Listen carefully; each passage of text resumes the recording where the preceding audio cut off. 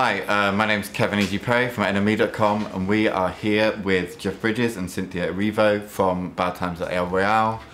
Jeff and Cynthia, settle an argument for me. Who's a better film director, Drew Goddard or Jean-Luc Godard? You haven't been asked that yet, have you?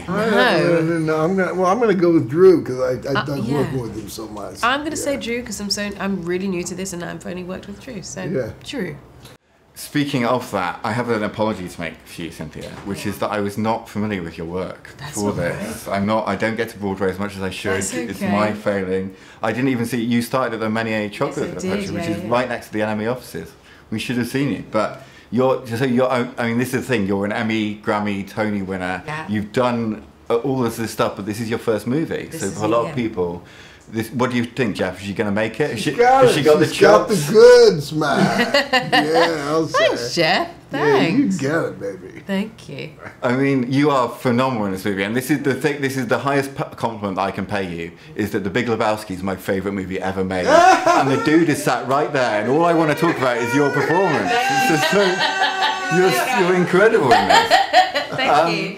I mean, Drew was telling me the other night that he was trying to get you to sing the scene, this very famous scene, or will become a famous scene, where you sing for like 5 minutes straight. Yeah.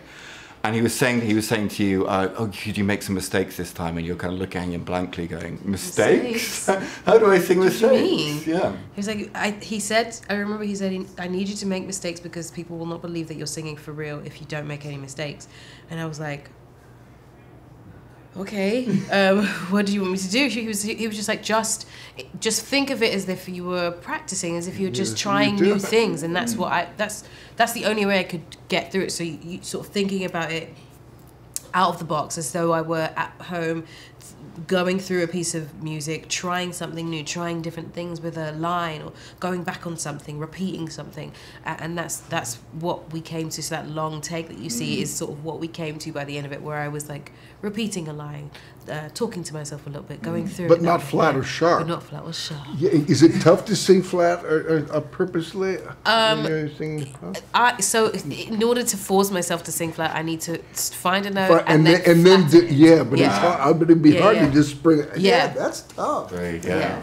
There you go. Yeah. No, I mean, it's an incredibly impressive scene. I mean, it must have been just a treat to be able to listen to. It was such a gas, because she was like a living jukebox. And we'd give her, sing, anything, and she'd get it.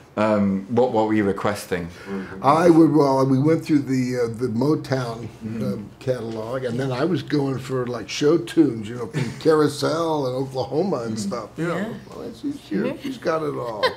I love this kind of the film noir elements of this film. Obviously, I'm stretching a bit just because I want to ask you about The Big Lebowski. But The Big Lebowski was also kind of film noir elements. This idea that the dude was a detective. Are you both of you big sort of film noir fans? Are there films that you watch for this to kind of get yourself in the mood for? I didn't watch any films to get me in the mood, but a big, a fan of noir. Yeah.